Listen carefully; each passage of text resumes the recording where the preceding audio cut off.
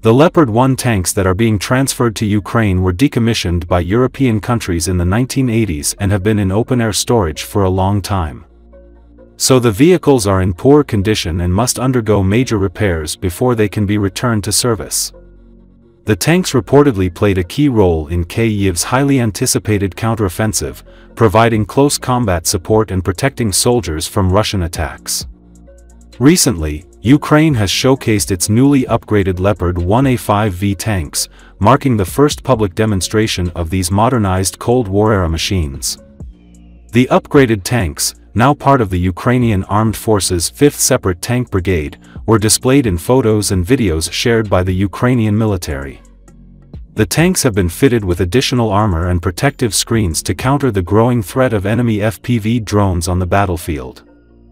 The enhancements include explosive reactive armor covering the entire frontal projection of the vehicle, including the lower frontal plate, turret, and side hull. The turret hull connection, a vulnerable point, has also received extra protection. According to Defense Express, a key feature of the upgrade is a comprehensive mesh screen system, designed to reduce the effectiveness of enemy drones during combat. These defenses offer an added layer of security for the crew, who face increasing challenges from advanced unmanned aerial systems used by Russian forces. Recall, the Leopard 1 was the first tank that Germany built after the Second World War. The tank expert highlighted numerous factors that have contributed to the Leopard's renowned reliability. Later versions of the tank received more levels of armor protection, resulting in a boxy-shaped turret and an angular arrow pointed on some of the later models. It is perhaps the continual upgrading program for German-manufactured Leopards that gives them an edge in terms of sustainability compared to the British Challenger 2.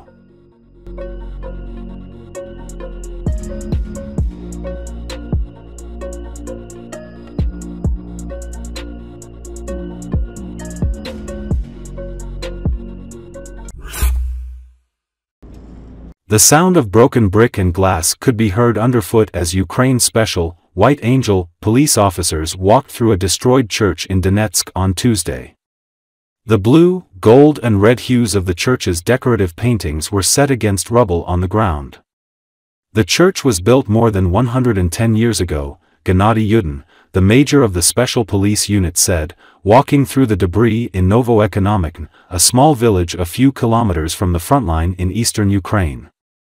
The dome was completely destroyed and several icons of Jesus Christ left in ruins. Locals are saying that this church survived the Second World War, but was destroyed by the Russian army, Yudin said. Russian forces destroyed the church with aerial bombardment on July 8 according to Ukrainian officials. Yudin added that a church in his native city of Avdiivka was also destroyed earlier in the war. Elsewhere in Donetsk, in Myrnohrad, a multi-store building lay in ruins on Tuesday. Це було в Авдіївці, почалося, що в церкві було руйнування нашої рідної церкви в нашому рідному місті. Тепер от селище на Економічне, також повторне таке влучання і церква повністю зруйнована. Місцеві говорять, що ця церква в роки вітчизняної війни вціліла, а зараз от російські війська повністю зруйнували.